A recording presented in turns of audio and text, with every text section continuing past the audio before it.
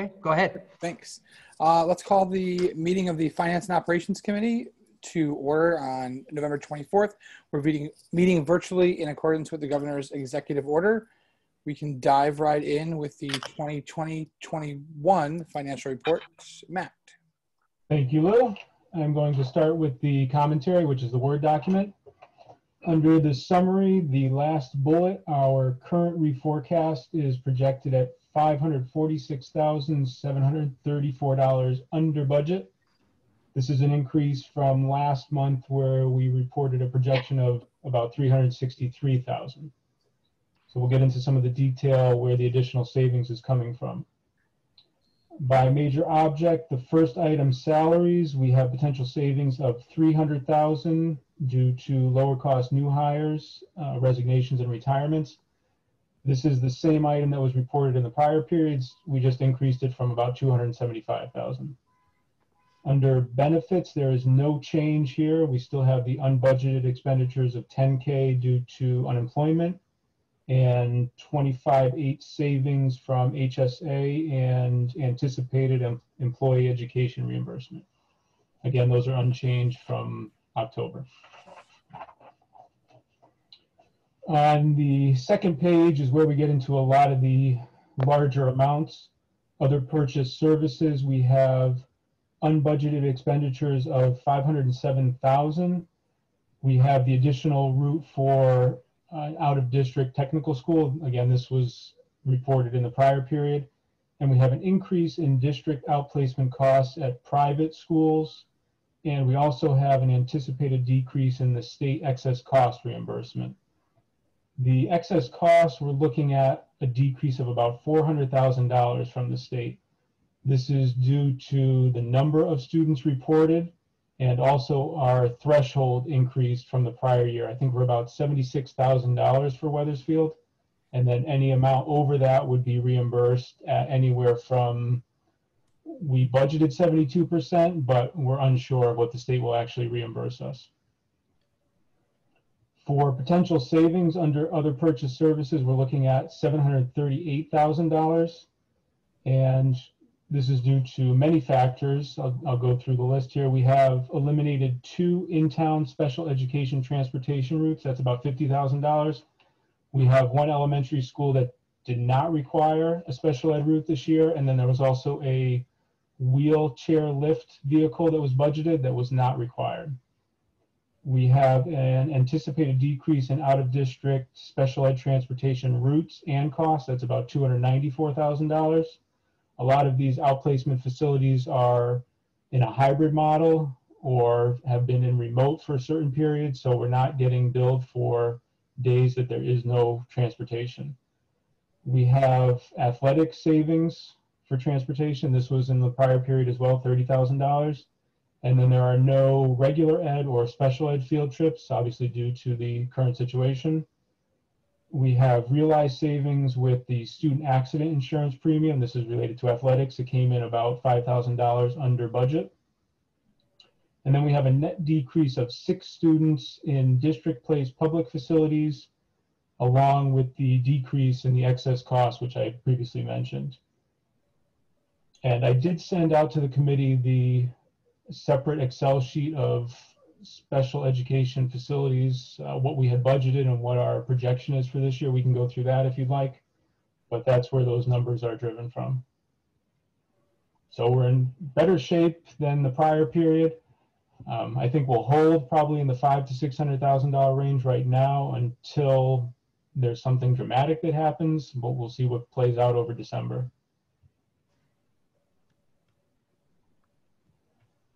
Any questions on the detail or the current year financials? Great. Questions on that?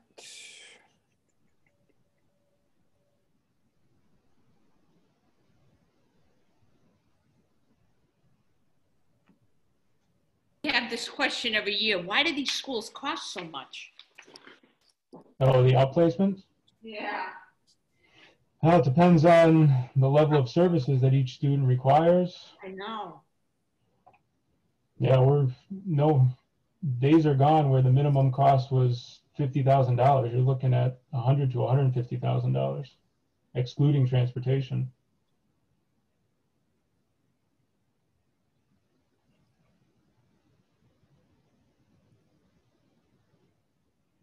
Any other questions on that budget? No. All right. Moving on to the 2021-22 budget timeline. The timeline for this year, I think we're going to be aligned with the, 2 years ago, where we had a draft in January. Last year, we hustled and had a draft ready for, I think, mid to late December.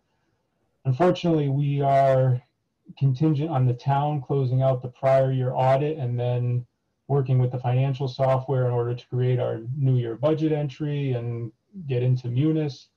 We're looking at the first week of December to start that process. We also had an insurance committee meeting last week, and once the November claims close in mid-December, we'll have a better estimate of what the health insurance increase will be.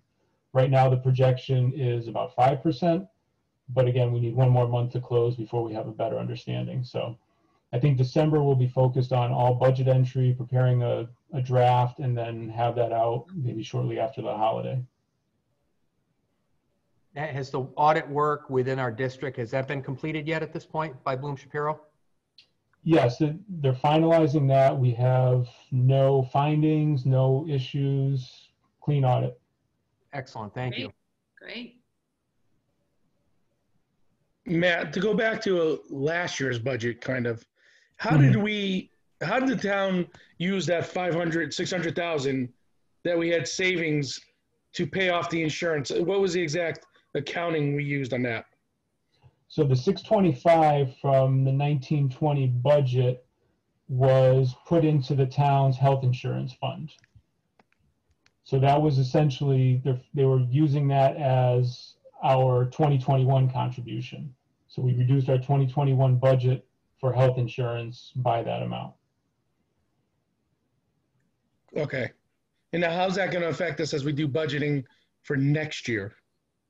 So we're still going to take the same approach where we look at our current employee roster as of November and determine who has coverage, what that type of coverage is, the cost, and then the estimated increase. When we do a year-over-year comparison, we're going to have to take our 2021 budget, add in the 625 as the baseline, and then look at what our 21-22 total amount is for the year-over-year increase. So are we behind like 625 then in theory, or? No, not at all. No, okay. No. But we're definitely in a better position now.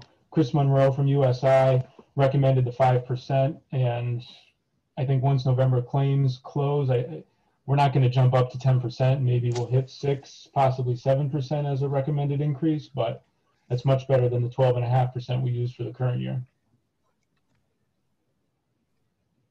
Okay. Lou, I have a question. Thank you, Lou. So Matt, this is a financial and perhaps a policy question as well. So I know we had, and Michael, a certain number of subs that we were going to hire, try to hire, which was a significant increase that we were hoping for due to the needs of the pandemic. And I believe we haven't filled all those.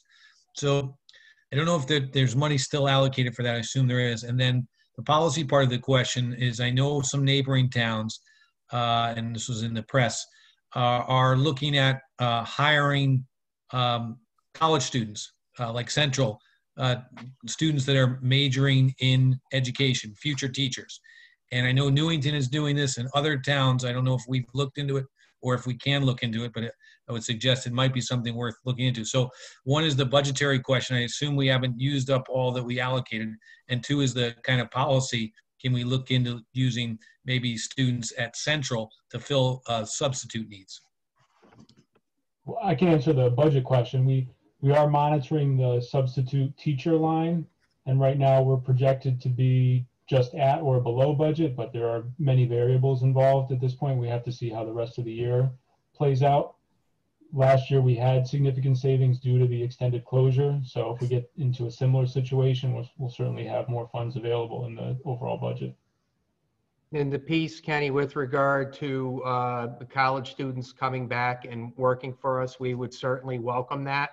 at this point in time. Obviously, for us, we utilize Kelly Services, so we would look to either work them in through Kelly Services, or if the state has some additional protocol, we can utilize that protocol. But yeah, we're all in on that once we see what the specifics look like coming from the state and how many of our college students are actually going to come back and engage in this. The challenge with this, you know, when we talk about college students coming back, it's all fine and good until mid-January, but then their semester starts up again. And if they're at the undergraduate level, the reality for them is they're going to have schedules. And how do I know this? Because I have a graduate student at home who I have already asked. This is how desperate we were last week at Hanmer. I already asked what her schedule was because she's currently a licensed SLPA, speech and language pathology assistant, and she's still in the midst of courses for another 2 weeks. She is fully online, so she wasn't able to come in, but she being my daughter.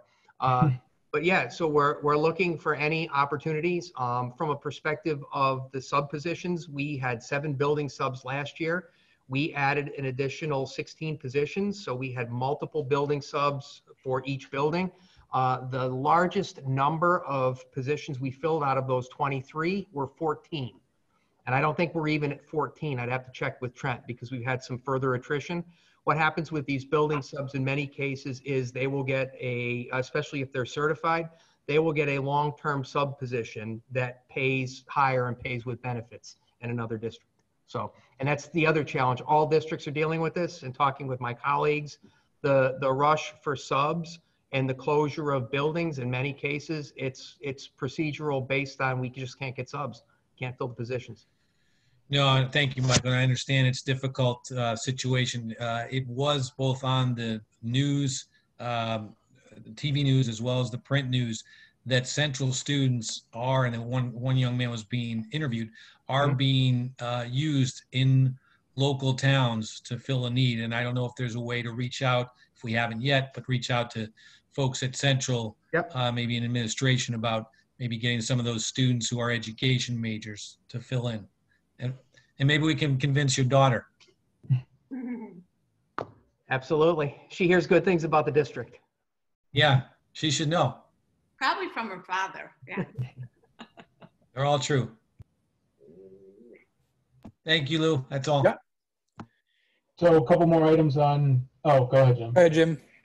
Just had a question as to who initiates the audit and how long the audit generally takes. So the audit is a state requirement, and the town handles the bid and the contract. I don't know if they went out to bid or they just did a 1-year extension for the current audit. They do, the firm, Bloom Shapiro out of West Hartford, has been doing Wethersfield for many years. They typically do preliminary field work in the summertime, June, and then they do the final work in September and October. And then the state reports, or the entire audit, has to be issued before January 1st. Thank you. A couple more items on the 21-22 budget. Just thinking about our outplacement, tuition, and transportation.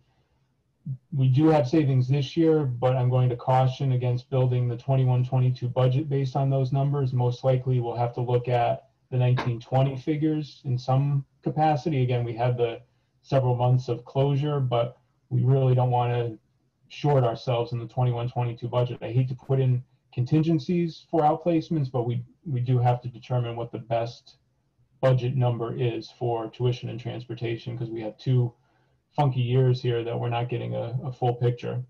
And for salaries, we have 3 unions that are in negotiations. I believe WASA, the administrators, is settled or close to. There's a draft. And then with the secretaries and pairs and the nurses, those negotiations will not even begin until the springtime. So most likely we'll have to look at historical increases and just build in a percentage for all those employees.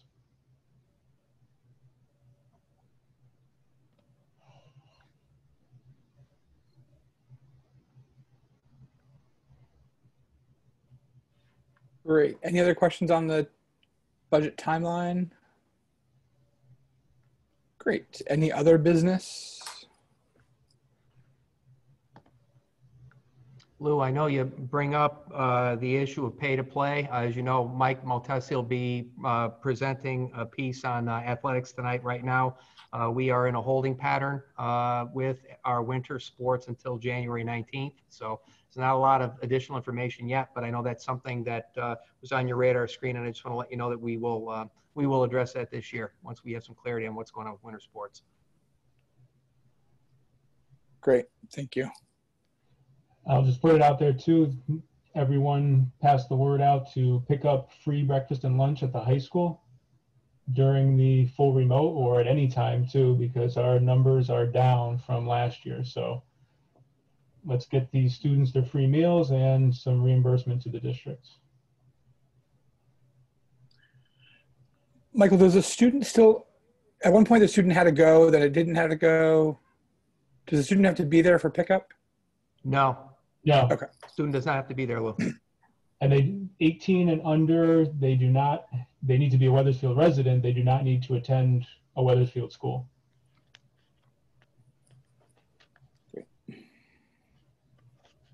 Matt, as we look at the next year's budget, is any of our services got to go out for bid? Are we current on busing in the food industry? Where are we on those? So yeah, actually the transportation is solid. This time next year, we'll start that process unless we decide to just grant extensions to the companies, but we can determine that in several months. With the food service program, we are required to go out to bid this year. The state is waiting on federal approval for a 1-year waiver. So if that does come through, then we'll postpone until this time next year. Okay, excellent. Thank you. Matt, how about legal services? Yeah, legal services, we have not gone out to bid, but the rates have not increased from the prior contract.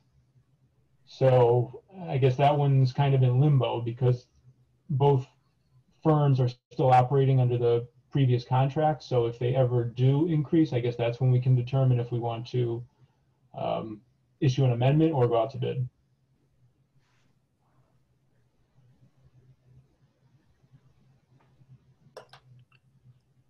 Great. Anything else?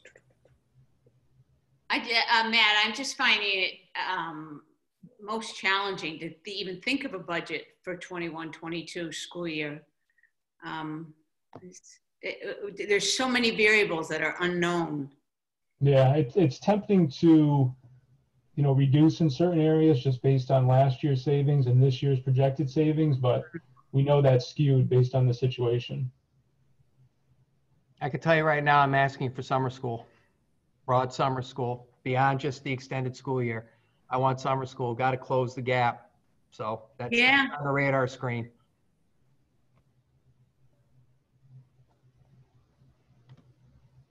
Wow. Michael, are you thinking for the elementary ages for that or all levels? I'm thinking K-12. All levels. Okay. I'm thinking all levels, absolutely. From credit recovery for the high school, we dabbled in that a little bit, not through credit recovery, but more of an enrichment with our Edgenuity program. We did a program that was extraordinarily popular at the elementary level, and obviously our extended school year program for our students with special needs will be in place as well. But again, we want to close the gap. We're well aware of the fact that these kids have had a tremendous loss of learning over the past almost year now. So that's going to be something we want to take a look at. I mean, I'm hoping that the vaccine is more widely available and we'll be able to get back to some semblance of normalcy this coming spring. But I definitely like to provide these opportunities for our kids. Is there any talk from the state that it would be a statewide summer school? I mean, because everybody is suffering from this gap in their education. Yeah, I haven't heard anything to that effect, Bobby, at this point in time. Right now, the DPH and the state continues to talk about schools being, specifically the governor talks about schools being the safest location around. And, to an extent that's true, but when I've got an outbreak and I've got a case or multiple cases in a building, students, parents, and staff might think otherwise. So, I'd love to be able to offer up something that gives us a robust learning environment for our kids and is supported by the state. That's icing on the cake because we are not the only district that's going to be dealing with this.